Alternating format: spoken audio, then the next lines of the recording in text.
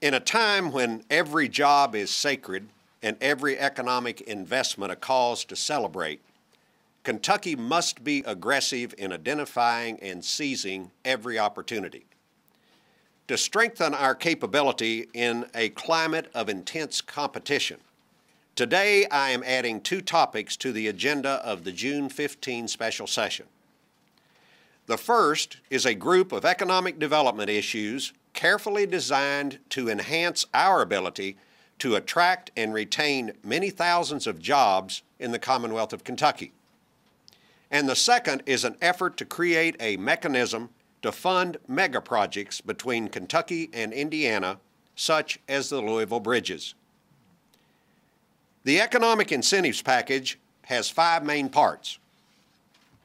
1, a long overdue updating of our economic incentives toolbox with a focus on helping existing companies looking to expand facilities and workforces. 2, creating a tax credit program for small businesses. 3, amending the Tourism Development Act to help Kentucky attract a NASCAR Sprint Cup race. 4, expanding an existing tax exemption to improve our chances of hosting future Breeder Cup World Championships. And 5, approving a resolution needed to prepare for a proposed advanced battery manufacturing complex in Hardin County, a project that could reshape Kentucky's manufacturing landscape. For the most part, these are issues with broad support throughout the legislature. They are also ones where time is critical. We must act quickly. Let me illustrate that urgency with a story. The other morning, I met with officials from a leading Kentucky manufacturer. They want to bring out a new product line, but their Kentucky facility isn't geared to make that product. They're trying to decide whether to retrofit their facility here in Kentucky, which would be a major undertaking and a major reinvestment in this state, or to go elsewhere, to another state.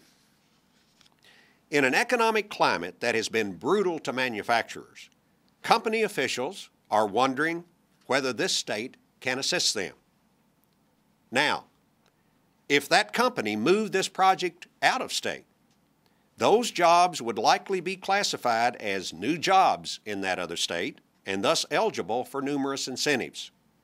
Most state incentive programs, after all, are geared toward attracting jobs. So, they would likely be welcomed with the proverbial open arms. Here in Kentucky, however, those jobs would be considered retained jobs, since a company is merely expanding and updating. Our programs, for the most part, require job creation or have other parameters that don't apply to a healthy company scenario. My friends, that is a mistake. A mistake that in these trying times we cannot afford to continue.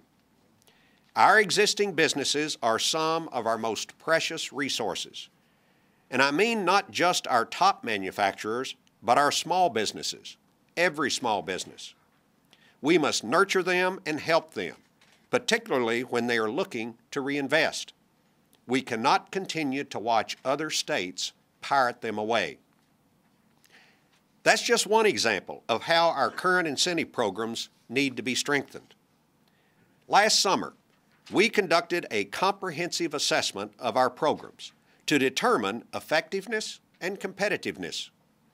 We sought to find gaps in our toolbox, to learn from innovative and creative approaches in other states, to assess whether our programs address emerging needs and trends, and to discover better ways to set up our incentive programs to reward performance.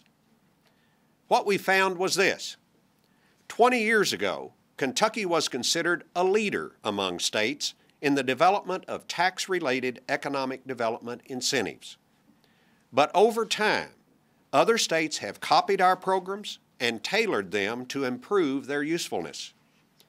Kentucky's incentives are currently perceived as being outdated, complicated, and inflexible.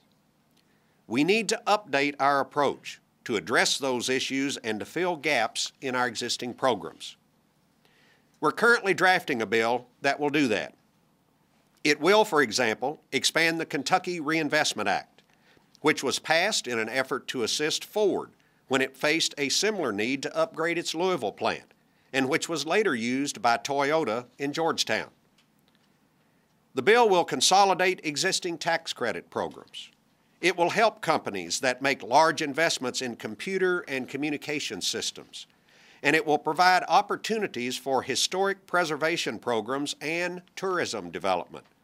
This includes creating incentives for the film and theater industry, designed to attract not just movies, but documentaries, television shows, and commercials.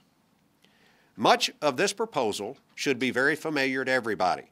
It will closely mirror House Bill 229 from the last session, sponsored by Representative Tommy Thompson, which substantially passed both chambers in the 2009 regular session, but then got bogged down at the last on timing issues. House Bill 229, which included a host of programs known as Incentives for a New Kentucky, or INC, was hashed out after much legislative debate. Thus, we are hopeful of broad support and quick passage. Again, timing is urgent. Every day counts. My economic development people tell me that they are talking to numerous companies right now about projects that could benefit from these changes. Those projects collectively represent thousands of jobs that Kentucky cannot afford to lose. I'm committed to making sure that those projects and others on the horizon happen. We have to be proactive. We cannot dither and leave things to chance or to the market to decide. Companies across the nation are considering their options, and many are being forced to make quick decisions. Every week we delay improvement of our offerings, we risk losing another economic opportunity.